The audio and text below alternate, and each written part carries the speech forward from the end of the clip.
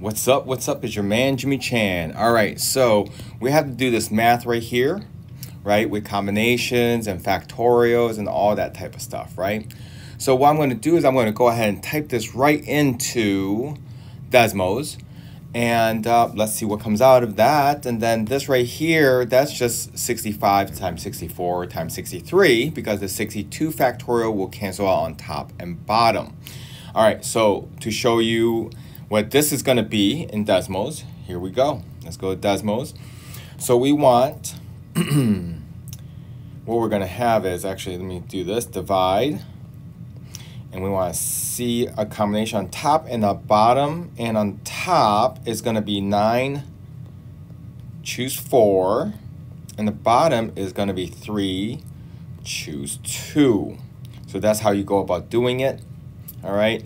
And we're going to have a 42, as you can see on the right-hand side.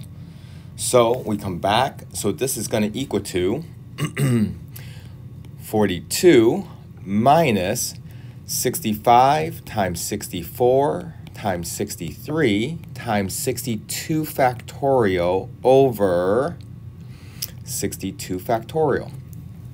All right. With that being said, the 62 factorial will cancel out.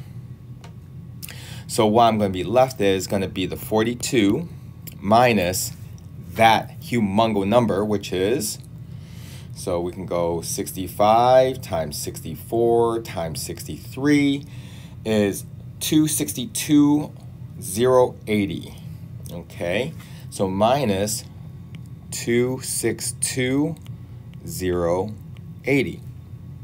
All right, so we can go back to Desmos and put that in. So we have that answer. So we have a 42 minus that answer. So ANS will give me that 262,080. And I have negative 262,038. So this is going to equal to negative 262,038. Oh, that's a bad 8, huh? There we go. And that's going to be choice D.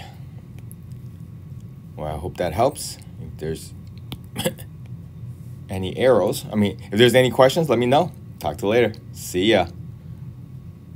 Bye.